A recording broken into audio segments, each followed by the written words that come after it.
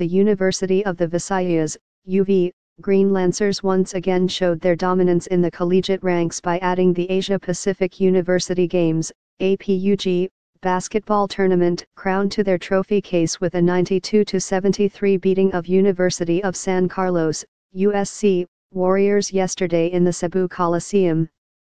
It was close from the start and USC entered the second half with a 43-40 lead.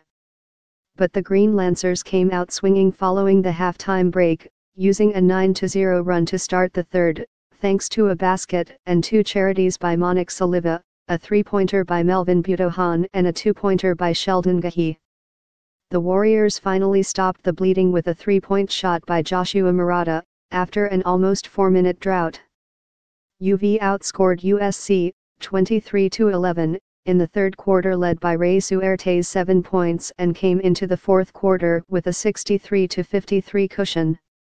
In the fourth, Suerte continued where he left off, hitting 3 three-pointers, and scoring 11 of his 31 points to help the Cebu Schools Athletic Foundation Inc. CISF, collegiate defending champion UV Cruz. Toilan Mangubat and Malcolm Tan paced USC with 14 and 13 points, respectively, while Kurt Trangia had 10 points. EKA